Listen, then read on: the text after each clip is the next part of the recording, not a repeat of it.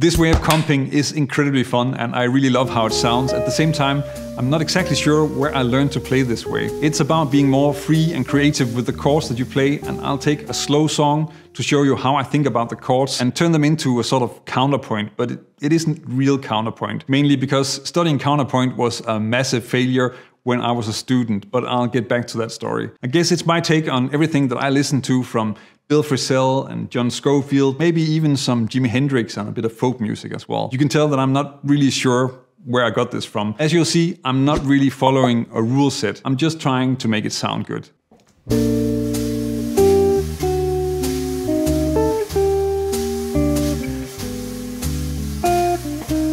So I'm using Someday My Prince Will Come and playing it in this almost ballad waltz tempo, mainly because I think that's a great tempo to show you how fake counterpoint works. The main thing to notice in the beginning is that even though I'm pretty active, then I'm actually not playing a lot of different chords. Instead, I'm relying on arpeggiating the chords and getting them to flow into each other smoothly. The chords are very simple, so shell voicings for the B flat major 7, triads on D7 and E flat major 7, and then another shell voicing, which is an A flat minor major, as an incomplete G7 flat 9. The flow of the chords is almost a visual thing on the first two chords, where the top notes move down and the lower voices move up.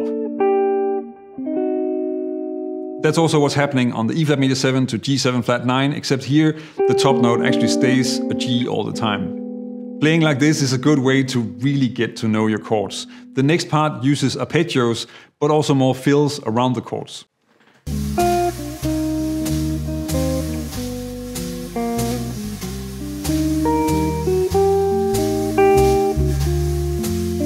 The first part of this is mostly about using fills rather than chords, and it's not really about using several layers or counterpoint. For the C minor 7, then the voicing is just like a basic E flat major triad that I'm arpeggiating. Actually, it's a little bit like a banjo roll, like a bluegrass thing, but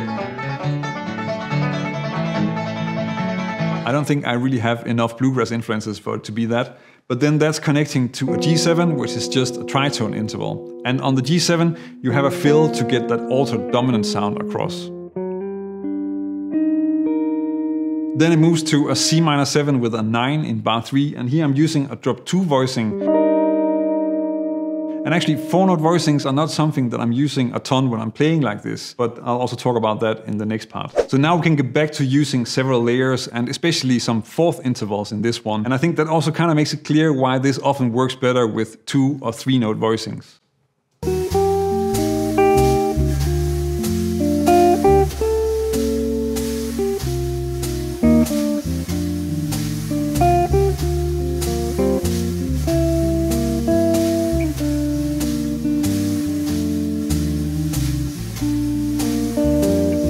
I'm using this C minor 7 11 voicing to make it possible to play the fill with the fourth intervals.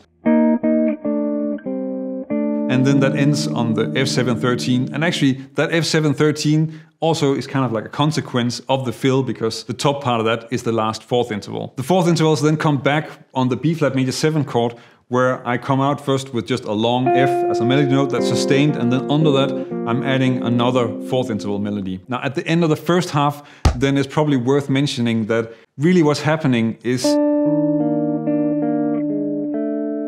sort of an embellished or arpeggiated version of this very simple 2/5. When I think about counterpoint, then I usually think about Baroque music with a lot of layers moving, like an organ player working really hard with all limbs to keep it all happening at the same time. My other association with counterpoint is the course that I had to take when I was studying at the conservatory. All jazz guitarists had to take this, and I found myself in a class with, for the rest, only people studying Baroque music. And the teacher was a very friendly classical composer, and this was one of the few topics at the conservatory where we actually worked from a book. This was not a success. I had no real idea what I was supposed to learn in that class, and nothing was related to the music that I played. Now you can probably imagine how showing up every week and writing Baroque music from a set of rules was everything but inspiring. I think in hindsight, it could have been an interesting topic to explore in terms of learning how melodies work. But because it was so far away from the music that I was busy with, then it just seemed theoretical and irrelevant. Later, another theory teacher, actually one of my favorite teachers, told me that studying counterpoint was not worth the time. And really everything you needed to know was these two things.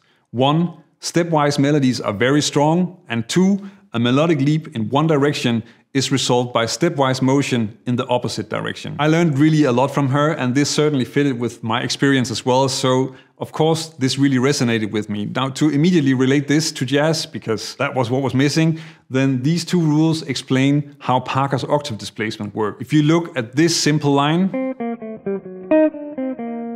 here you have a melodic leap from F sharp up to E flat, and that's then resolved moving down the scale in steps.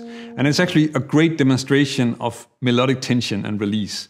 Now, if you think that it's important for jazz musicians to learn counterpoint, then let me know in the comments, but maybe add some real examples of the benefits like this one. As you can probably tell, then I don't really remember anything that I learned in counterpoint.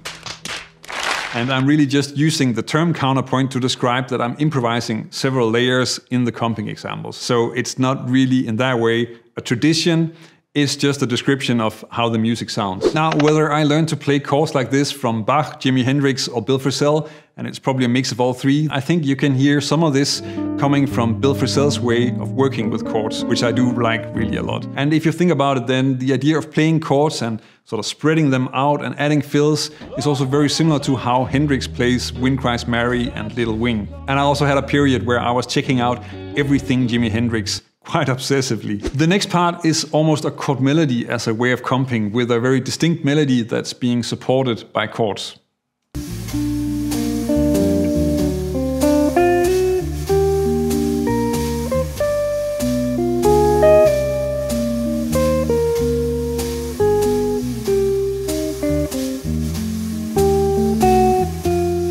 Except for one place in this example, you have a very simple melody that is in fact mostly moving in steps, and then under that you have chords that are supporting it. If I just add the melody on top, then you can really hear how that is what ties the whole thing together.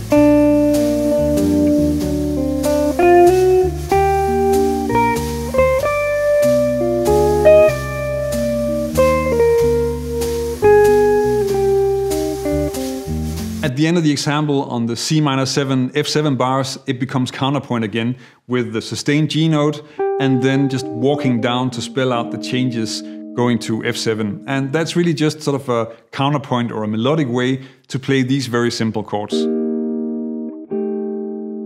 I know it's an unpopular opinion, but I think you need the right guitar for this. Playing like this is relying very heavily on having sustain so that the chords don't disappear and that you can move one voice while the others keep sounding. So you need a guitar with sustain. Are you saying there's something wrong with my gear? And that's also why I use a guitar like this and not my ES175, because it can't really do this type of sustain.